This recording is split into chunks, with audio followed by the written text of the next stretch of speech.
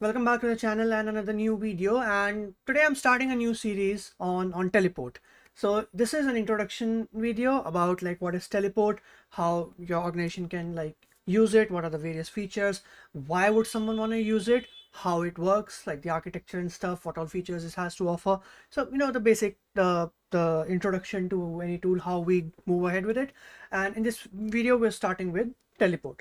So we've done a bunch of videos around Kubernetes, around the use cases, about like monitoring and like management and all these other things. And in this particular one, I wanted to talk a little bit more about when we're talking about like servers, databases, applications, Kubernetes clusters, and things like that. So I wanted to talk about an important, very popular and widely used subject as well, which is known as access management. So like how you can access your infrastructure, be that like your servers or databases or your applications or your Kubernetes clusters. So you're working in a big team, and there's like identity access management that many cloud providers have, and you set your own like single sign-on or something like that, right? So in this video we'll look at a solution called like teleport, why it's useful, what are the challenges it's trying to solve, what is the mission, and all these other things, right? So let's get started. So as you can see, it's an introduction. Teleport, it's like the easiest and most secure way to access infrastructure.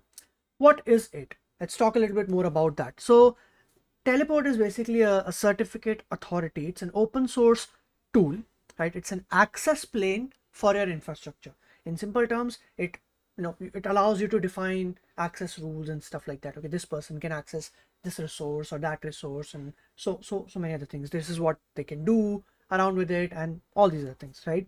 So the idea is that it's designed to provide access to your infrastructure, right, without slowing down your work process or anything. So with just one single tool, I think it's just two binaries that you need to install. So the engineers and the security professionals, they can get unified access to Linux and like Windows servers as well. Teleport 9 is out. It has some additional like features as well. Make sure you check that out. And also you can get access to like Kubernetes clusters, applications, databases, and other DevOps applications like CI/CD tools, Git, and like version control systems, monitoring dashboards and stuff across all the environments. So with Teleport, what you can do is you can set up single sign-on, and you can have one place to access all of these things that I just mentioned. Okay, just by one single place you can access all of these things. And you can also, if you're working in a team, you can also set up some of the policies when it comes to accessing infrastructure using your favorite programming languages as well, which definitely we'll talk more about in like future videos when we do a lot more hands-on part of individual use cases, right? And one additional feature, I'll obviously share about the features shortly, but you can also share and record interactive sessions across all the environments, right? So this is an open source tool, and it was designed to provide access and increase like productivity, because it's not gonna let slow you down basically. And I'm going to tell you right now why is it important. Let's see. Okay, so the whole idea of teleport is around software security, if you will. So right now, as with Kubernetes in itself, there has been a lot of complexity when it comes to networking. So like too many network boundaries, too little trust, and complexities basically slow down engineers, right? And it can often lead to human errors as well. So that's basically one of the idea when I'm talking about like this particular domain being really complex.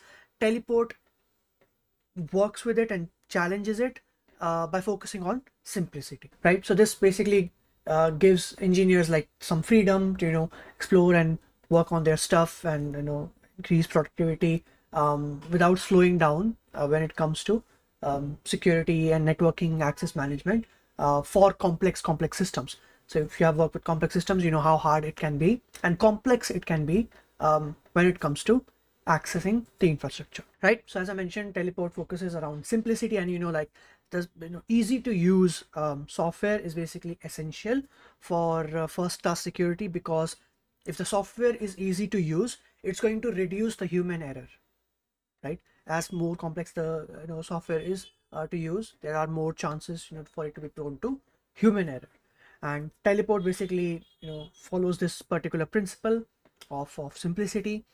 And yeah, let's check out what are some of the features it has to offer. Right, so when we talk about the features, you can find this link in the description below. So if we talk about features, you can see that these are the enterprise features. Access requests, so Teleport allows users to request privileges in the middle of like the command line sessions, for example. And there are some like common standards that it follows as well for SSH and Kubernetes access. Navigating this website is like pretty amazing. You can go to what is SSH and learn more about it, right? You can go to this session over here and see all these like learn more about it basically. And one more thing, like other additional things you can see over here, enterprise single sign-on is available. So these are more of the enterprise features. When we try to install like Teleport, when we do get started, you'll be seeing like a community version as well. But when we talk about like the core features, you can see that it offers certificate authorization for SSH and Kubernetes, right? So you can it helps in managing like static SSH keys, right? And as you can see, audit log. So across like all the events that occur, Teleport basically keeps an audit log for that to monitor like the activity across your infrastructure. Session recording, as I mentioned previously, you can work with it and either in real time on play or playback it later, and also share it with your team so you can record the sessions, right? So many other features that you can see over here. So obviously Kubernetes access management is available here. Single sign-on is available. Huge shout out to Ben when made a tweet that got viral. This one, it was pretty funny. Why is it called single sign-on if you have to do it 43 times a day? That's a good point, and for that you can check out this blog about how about more about what Ben was trying to say about single sign-on and what are some of the good practices to follow. So definitely check that out. And obviously role-based access control is something pretty standard, and we've talked about this in the previous videos as well. IoT and edge connectivity is also available, and we talk about machine-to-machine communication. For that, there's machine ID. I think they landed this one in Teleport 9. So you can check out that announcement as well. There are a bunch of blogs around that you can see, right? So this is basically about the features. And when we talk more about like the products part, so you can check out that server access available. So you can use it for SSH servers in multiple environments. Kubernetes access, straightforward. Application access for DevOps tools like CI/CD tools and monitoring and all these other things. Database access is available over here for like SQL and NoSQL databases, gain in multiple environments, and desktop access, which is the thing I mentioned about Teleport 9 recently, right? So these are basically like the products they have to offer, and we'll be doing individual videos and deep dives on each and every single one of those. I think just making one video should be like really long, so in order to keep it concise and easy to navigate, in this particular playlist, in this series of access management and like using Teleport, I'll be making individual videos on this. So the next one is going to be on server access, after that Kubernetes access, and then there's some things I'll be doing around like T-bot and stuff. So make sure you check that out. Cool. Okay, so let's talk a little bit more about like how it works. First of all, as I mentioned previously, it's open source tool. 11,000 stars, that's a lot.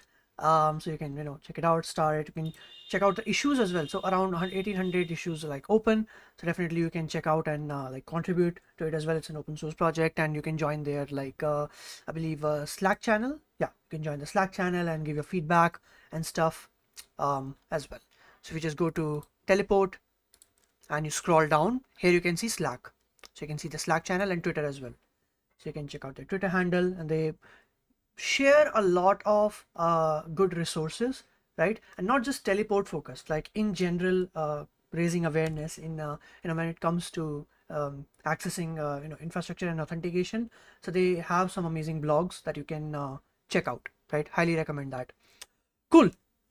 So how it works, the simple, like when we talk about the architecture, as you can see on the screen, highly recommend you go check out this particular URL, because this is actually interactive, right? So here you can see a few things. So this entire thing is known as the cluster, right? So the Teleport cluster, it contains of the auth service, proxy service, and the nodes as well, right? So the SSH node and things like that. When we talk about like the auth service, right? So this this is the certificate authority of the cluster.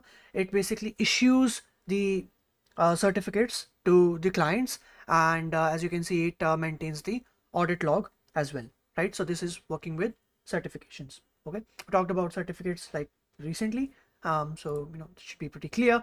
And and basically, like, there are also resources available over here that you want to connect with, such as, like, you can see databases and like your web app and Kubernetes cluster and nodes and all these other things, right? Cool. So that's the first part, the auth service for Teleport. The second one is the proxy service. So this basically allows access to cluster resources from outside, right? So when we talk about this cluster, for example, it will allow access to these cluster resources from outside. Okay, so this is the only service in the cluster that is visible to the outside world, as you can see over here. So this will be the only one that is available to the public, if you will. So as you can see, all user connections will go through this proxy, and this will also serve the web UI. Okay, so this is the proxy part. And when we talk about the node, so the idea of node is pretty simple. It's like, as the as they say, SSH on steroids, if you will. So the Teleport node service basically runs near your target resources, and it will work with the protocols that it's like its native protocols. So for example, if you're using like SSH, so that protocol, Kubernetes cluster, so K8s API, for example. If you're using web apps, so HTTPS, and for databases like for PostgreSQL or MySQL accordingly, right? So the role for the Teleport node is basically that it routes the request that the users will be sending to the target resource from a proxy. Okay, this you can see over here. Cool. All right, let's talk a little bit more about like user management and stuff. So as you can see over here, that clients must authenticate with Teleport, and they will receive a client certificate which will work for all the resources in a cluster, right? And it also says that it maintains a database, as you can see. 1 second. Yeah, it offers a built-in database for user management as well. Cool. But for production use, they recommend integrating it with enterprise SSOs, so you can see over here. Cool. We'll talk more about that later on. Cool. So even though you have your own, like when we talk about audit logs as well, when we'll be working with it later on, you can also add your own like third-party storage for it as well, and we'll be definitely seeing a demo of that as well. Cool.